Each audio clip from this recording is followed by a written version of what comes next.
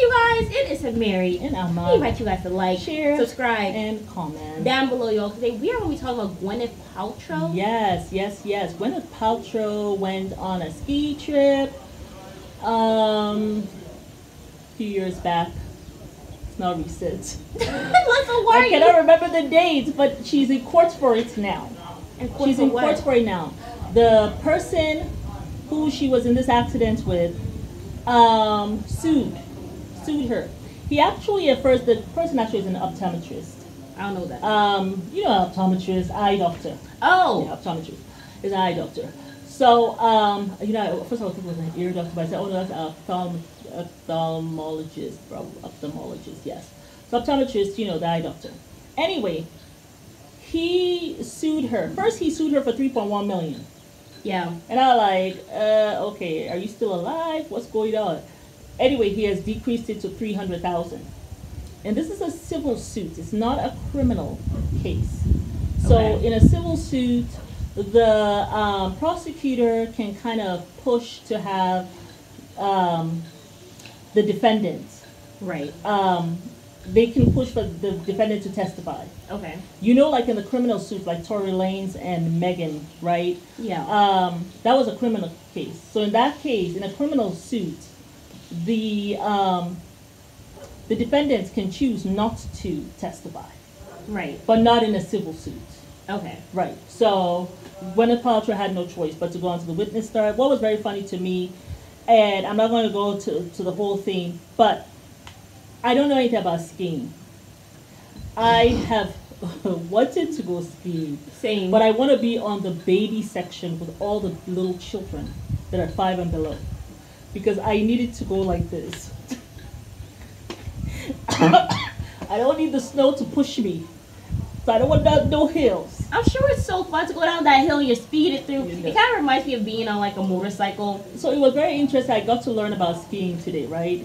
That's all you were watching this morning. Yeah, I got to learn about skiing. So there are 3 different areas. You know, like the same thing with swimming, right? Yeah. You have different areas. You're a beginner, you're an intermediate, whatever. She is an intermediate. So she goes on to, hold on a second, she goes on to a blue. Like the blue people who ski on the blue side, and those of you who are ski people, please do not laugh. Just from what I'm getting from this whole thing, right? The people who are green are the people who are beginners. But even the green people, there are different levels, okay? You have, the green people can have like, they can be like baby green or older green, something like that. Anyway, they have levels. Maybe I'll get to it. I saw it somewhere. Anyway, however, the blue, and she's a blue person, she is in the intermediate, right? And then you have the black diamond, which I have actually heard of the black diamond because I have watched some of the Winter Olympics. So Yeah. I have heard of black diamond. And I know that's like the very dangerous one, Yeah. you know, the one that people are, you know, taking risks and all this stuff. Anyhow, when she was on this blue part, right, this guy, I guess, hit her because, you know, first when he brought this lawsuit, I thought that she had hit him. Also, who And hit that who? she, Gwyneth Paltrow, when, before this case started, I actually thought that Gwyneth had actually hit this guy, and it was kind of like a hit and run. She hit him, and she kept on skiing down the slope. And did not bother to check if he was alive or gone. That's what I thought from the news. How I thought that, I don't know. But she was on the stand yesterday, the other day, and the prosecuting attorney, I felt was kind of like she was just like stargaze, like with a Paltrow. Are you okay? Oh my god, that was too funny. Oh, you got an image of Gwyneth Paltrow with her blonde hair going, and all you see is probably like a light blue outfit going down the blue hill. I don't think now is the I just hill got a blue or is visual it of her just- hitting somebody and they kept on going and like did And not look even and say, care to see if they're alive. I don't want paparazzi to get me. And how they found her was the blonde hair, and that's how they found her, though. But It's yeah, not I don't funny, even know, I don't even obviously, know but I just if got you a can have visual. your hair out. Maybe it's one of those if you have to have everything covered. I don't know. right? No, I think they It's have just them like out. if you 'Cause go I thought Kardashians, I saw them once have their hair out. I really want to go they were skiing doing one that day. part of fashion. I'm talking about real ski people, not to go take photos.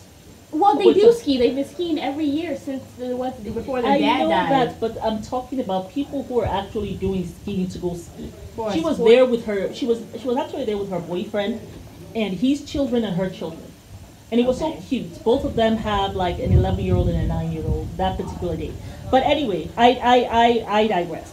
So anyhow, now the attorney asked her. She says, "Are there any rules as an intermediate person, a blue person? Are there any rules that you should be aware of?" Right? So they have rules in the whole thing, right? If you're coming downhill, okay, the person in front of you has the right of way. Okay. It's kind of like if you're driving, right? Yeah.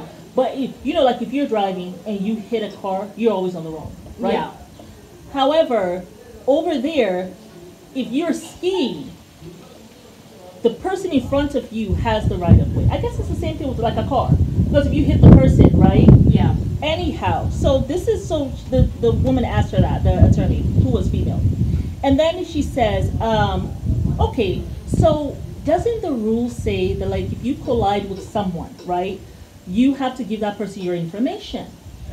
And I was thinking that Okay. if you are like a big star, do you give the person your information or you let your handlers do that? I would think you let your handlers do Do that, right? Because you're not going to get involved that much with that, right? Yeah. You might send the person flowers You later. send your attorney. Yeah, to but do that. yeah.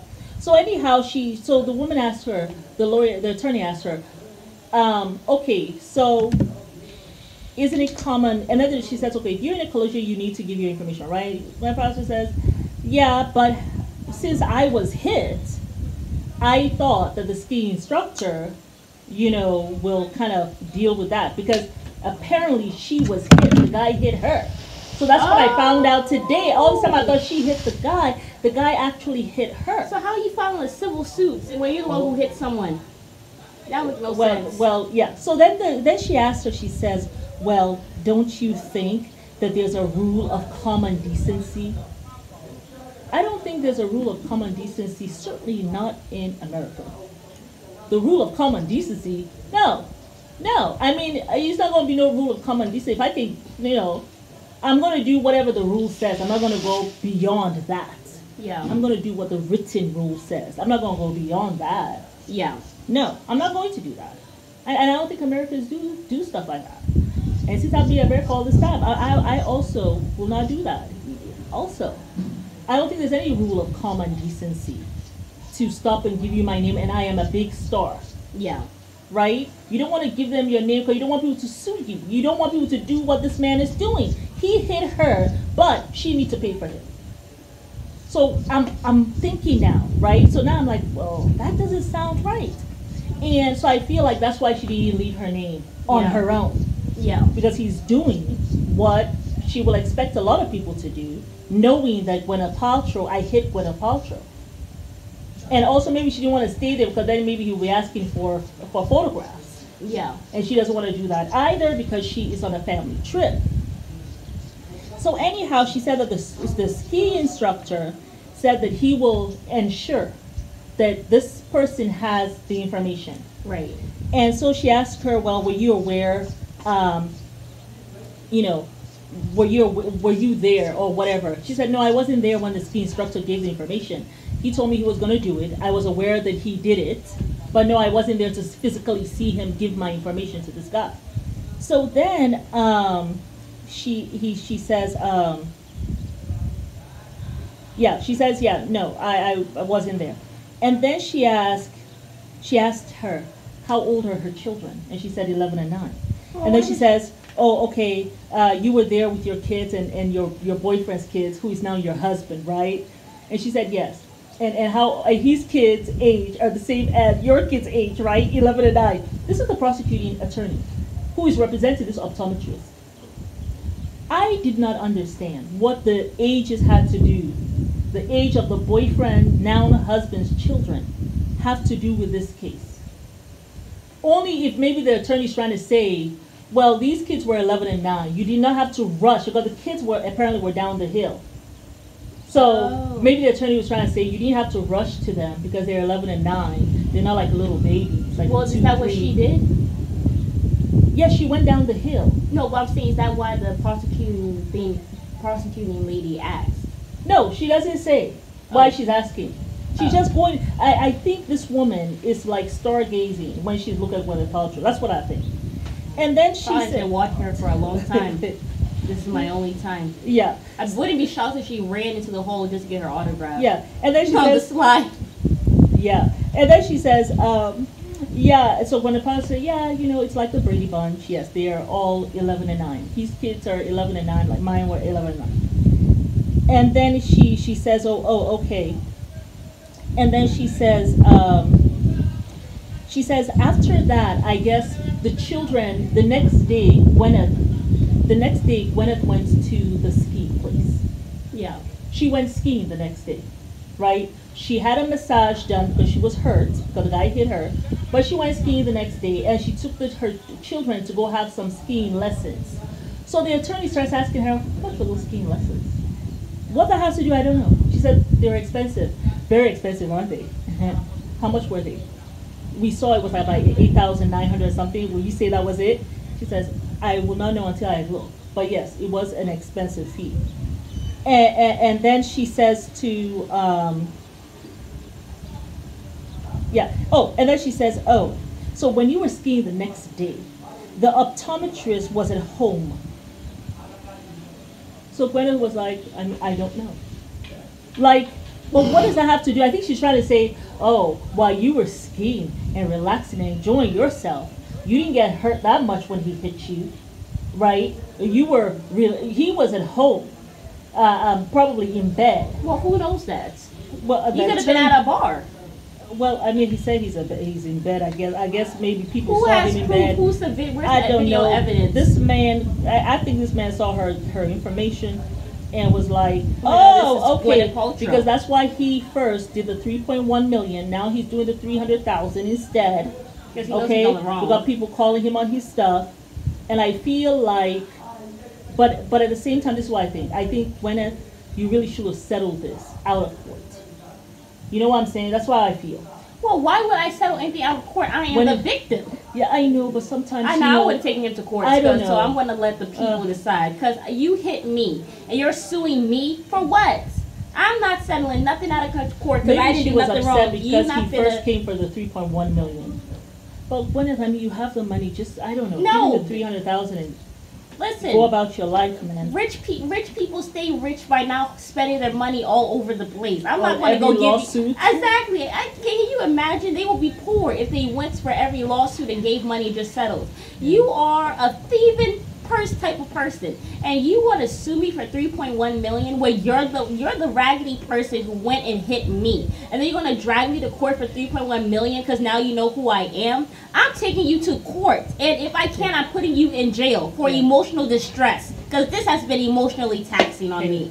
So, like, who does that? That's so uncivilized. The optometrist. It's kind of like people who will go and throw themselves in front of a car or something just so that they can get money or something. Someone did that to me one time. They rode their bicycle right behind me.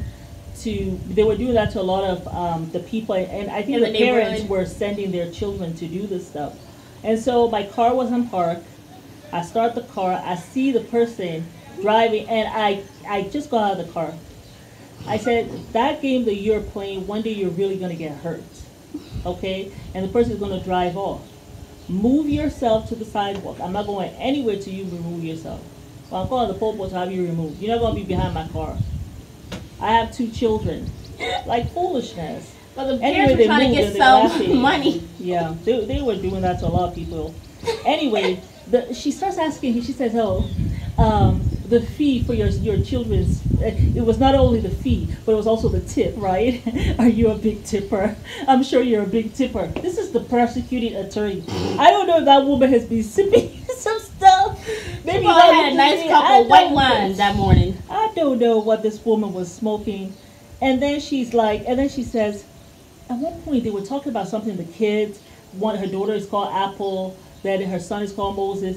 And then she says, oh my God, can you believe 3 days have passed? I can't believe it. This is the prosecuting attorney during getting testimony from the witness. Okay. And then she asked her, are you a risk taker? Like when you're skiing, do you take a lot of risk?